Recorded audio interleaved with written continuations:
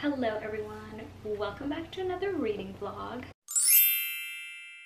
This is going to be a spoiler-free romance reading vlog. I have some physical books that I want to read, and I also have some books on my Kindle that I started but never finished, and I feel like I need to get out of this slump and I need to finish these books because I hate DNFing books and it just bothers me. I really want to read Marriage for One by Ella Mays. Everyone says this book is amazing. Look at the size of this.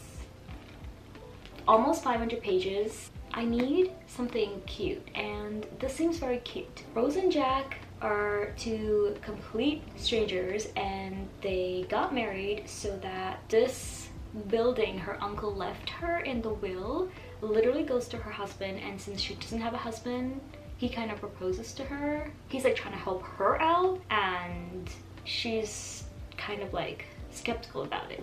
This is Grumpy Ex Sunshine, Marriage of Convenience, and Fake Dating, and it literally has like all of my favorite tropes in it. Let's go read this book.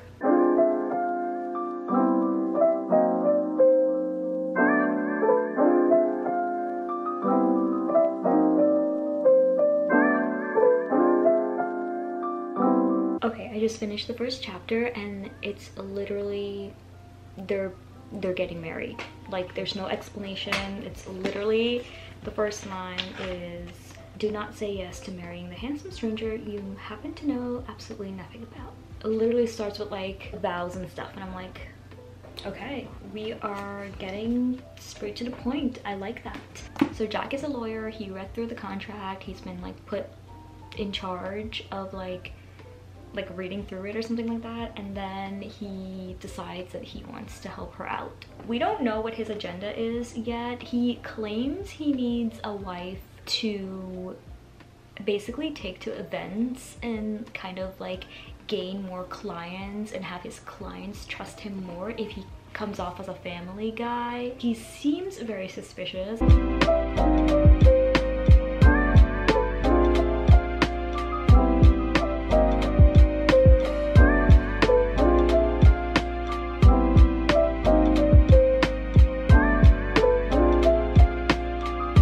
So I finished Marriage for One, and it took me a little while, but I really enjoyed it. I liked it. It was very slow, but it was very different from the other Marriage of Convenience books that I've read. There's just something about it that just seemed very realistic and not sad, but it kind of had like that sad vibe, but I feel like the main female character really livened things up.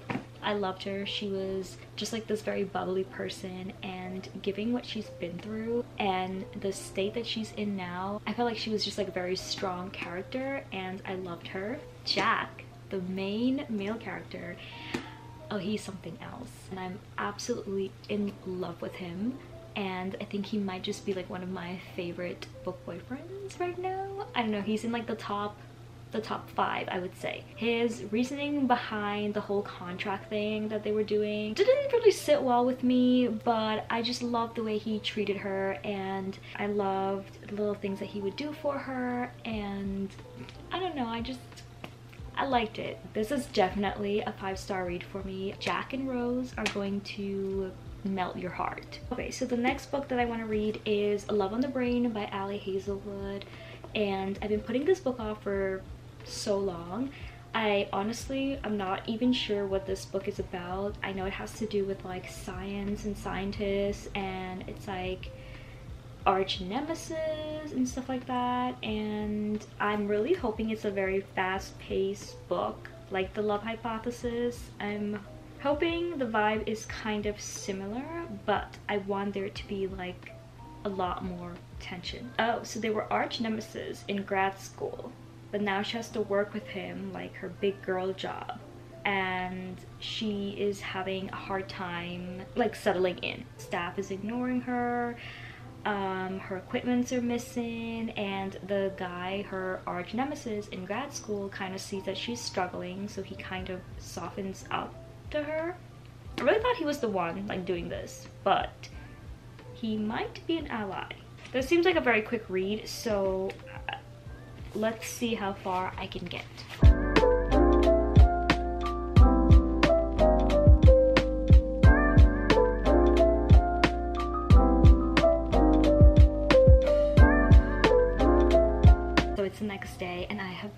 reading non-stop all night through the entire day. I was up until 2 a.m. reading. I am obsessed. This is so good. It's so entertaining and it's very fast. Everything is happening so quickly and I love the characters. I just love her. I love her personality. She's extremely funny. I have 50 more pages left. This is incredible. I finished Love on a Break. It was so cute. I didn't expect to like it so much. It was very entertaining. It was just like very fast paced. It definitely lived up to its hype. The miscommunication in this book though was driving me nuts. But I'm still gonna give it a 5-star because it kind of literally like got me out of whatever it is that I was in that just could not sit down and read a book. I'm literally so obsessed with the main male character. He is so sweet. I think you should definitely read it because it was just so adorable. Okay, so the next book that I already started reading today because I was just in like this mood to just read very cute romance. I'm finally starting Nanny for the Neighbors by Lily Gold, and so far, oh my gosh, I could not put this book down. I'm on page 68 so far. It is so freaking cute. I don't know what to expect with this book. I already know what I'm getting myself into, but I think what threw me off the most is the author's note in the beginning. Literally it says, and this reverse harem romance features graphic steamy scenes between multiple partners. Don't be fooled by the cute cartoon cover. It's very spicy. I am fooled by the cute cartoon cover. It's so innocent looking. I'm in a mood for something very different and I feel like this book is going to give me that. Basically, this book is about these 3 guys. They live in the same apartment and this random baby gets dropped off at their doorstep. It's one of the guys' baby.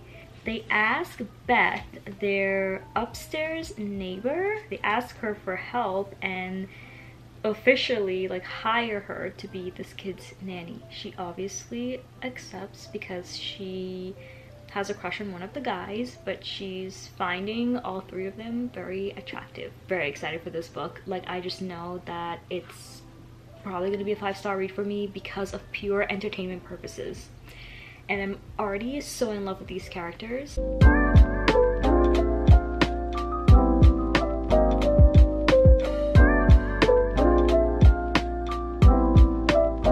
Okay guys, it has been a couple of days. I haven't really been reading that much, but I finally finished Nanny for the Neighbors and oh my god, this was so emotional. This was not really what I expected. I loved it. I'm giving it a 5-star. This is my first reverse harem book and yes, it is insanely spicy. I mean, there are things that I have never read before. Other than that, it had such a beautiful plot. I loved each and every character in this book.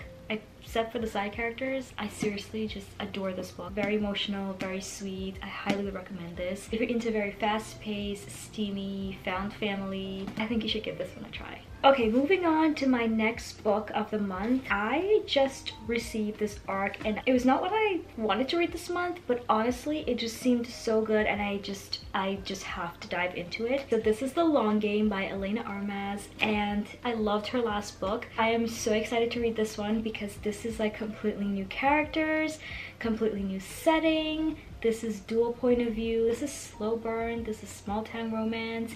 And it's giving very enemies to lover vibes. So I'm definitely into this. Adeline. What is her name? Adeline. Why is this taking me?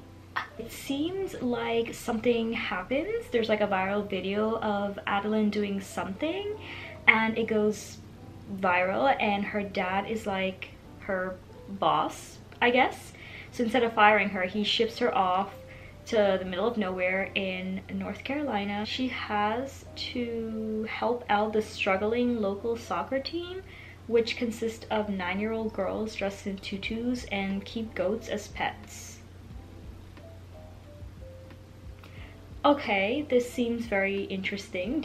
Definitely not something I read on a normal basis. And then there's Cameron, the main love interest. They didn't have the greatest first impression, so he doesn't really seem to like her very much. I'm sensing some teamwork happening here, but obviously there's gonna be like some very like rough tension first. But let's dive into this because I'm seriously I want to know what this girl does for a living.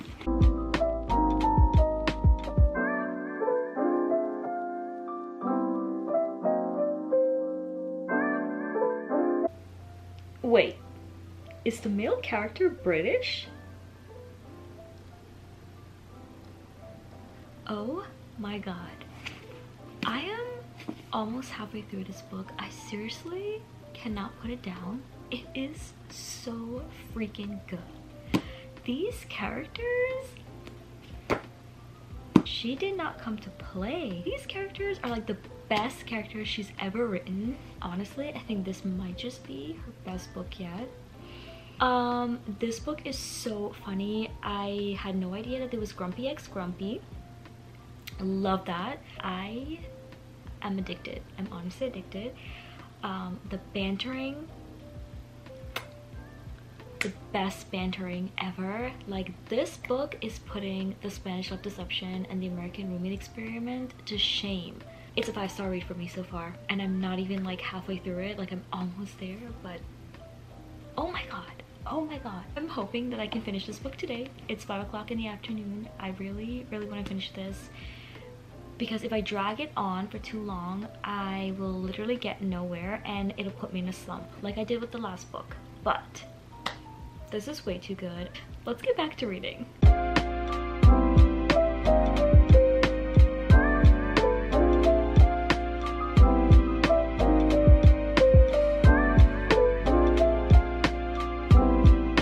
Cameron's dialogue in this book is literally,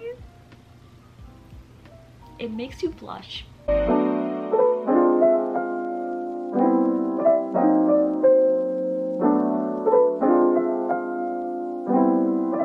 Okay, a little update. Okay, I'm almost at the end. I have like 2 more pages.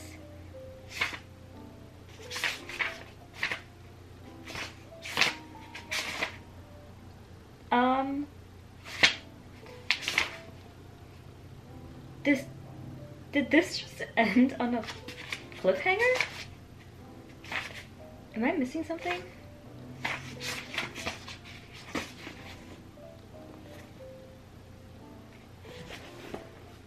Is there gonna be a second book? I finally finished it. I loved it. I felt like her writing has very much improved from her last 2 books. This book is by far one of her funniest books. Her books aren't really like that funny, but this one was extremely funny based on the side characters, and I literally I ate it up. I loved it. Like, this is a 5-star read for me because I truly enjoyed it and I love the characters. Do yourself a favor and go pre-order this book because it comes out September. This book comes out September 5th. This is like the perfect fall book, so you definitely want to have this in your fall reads. This was just so well done. I have like no words for it, but I will do a very lengthy review on Goodreads. I'm gonna start with this one, see how far I get. I'm kind of scared. What if I don't like it? Then it's gonna ruin the whole series for me. You know, I think this is small town romance. I think this is childhood best friends to lovers or past lovers, second chance romance. Honestly, I really want to go into this book blind because I want to be surprised.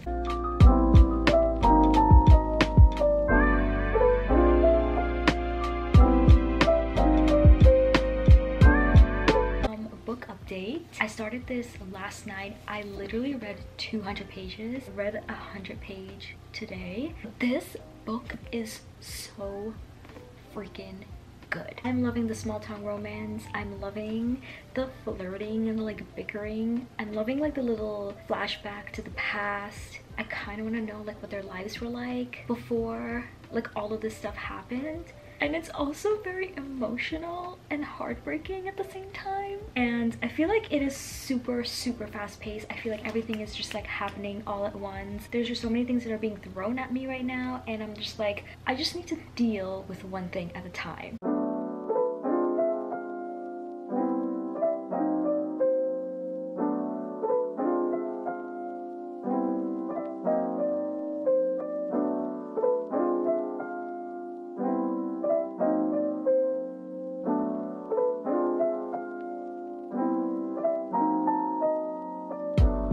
I have this many pages left.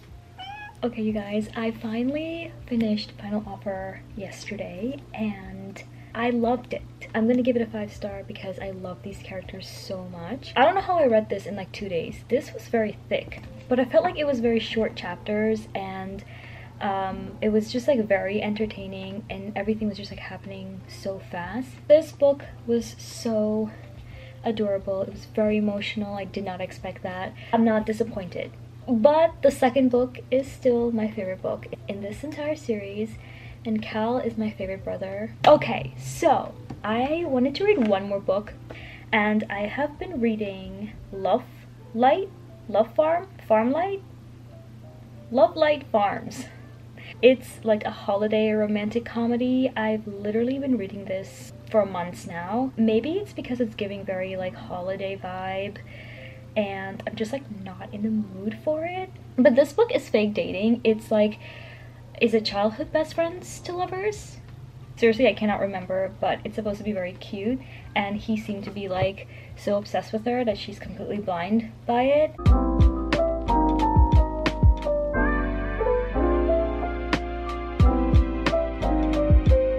Okay, so I finished Love Light Farms a couple hours ago, and it was I feel like I've been reading that book for like 2 months. I literally forgot what it was about and what to expect. I just kind of like skimmed through it, to be honest, and it just, I don't know, it just didn't do it for me. I feel like after the Final Offer, I kind of like went into like a mini brain fog. Since I have an entire week left of June, I wanted to read one more book because I could finish another book in a week, right? I think I'm gonna pick up Breaking All the Rules by Amy Andrews. This just seems super funny and relatable. The main female character does not have her life together. Yeah, this is kind of giving very small town romance vibe, and I feel like I've been reading a lot of small town romance books, so I think this just kind of fit the vibe. We're gonna start this book like right now.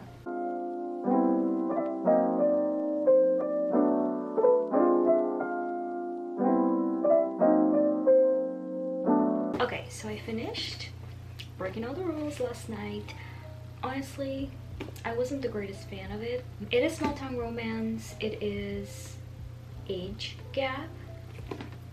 I don't know what would be considered age gap because they are 10 years apart, and I don't know if that's considered age gap.